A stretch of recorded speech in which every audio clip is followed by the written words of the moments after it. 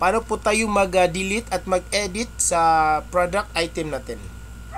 Una, login muna tayo. Ano lang username, and then press enter, and then yung password, and then press enter. So sign in tayo.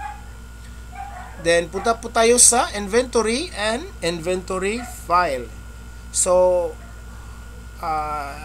ilagay natin yung cursor dito sa code, and then kung meron po tayong barcode reader,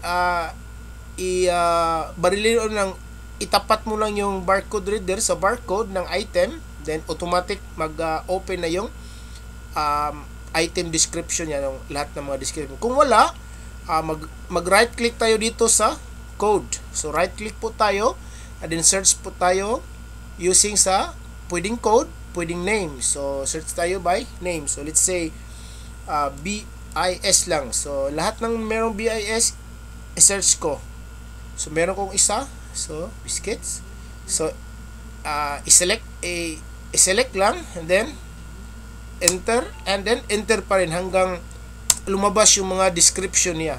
So once na lumabas na yung mga description niya, pwede na po tayong mag-delete. So delete natin ito sa taas, click lang yung delete, and then kung okay na siya, yes lang.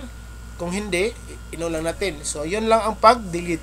At pag-edit, punta lang po tayo, pwede po tayo mag-change kahit anong mga information nito. Let's say, lagyan ng 20 grams yung name natin. Pwede rin po tayo mag-change ng price. So punta lang po tayo sa prices. Yung price natin, i-change natin ng, let's say, 35. Okay, and then press enter lang. Okay, and then kung yung cost natin, yung puhunan natin, dito ilagay sa standard cost. So example, yung puhunan natin is 33.5, and then press enter lang. So kung okay na yung pag-change natin sa ating mga description natin or mga information sa isang product item, then save lang natin.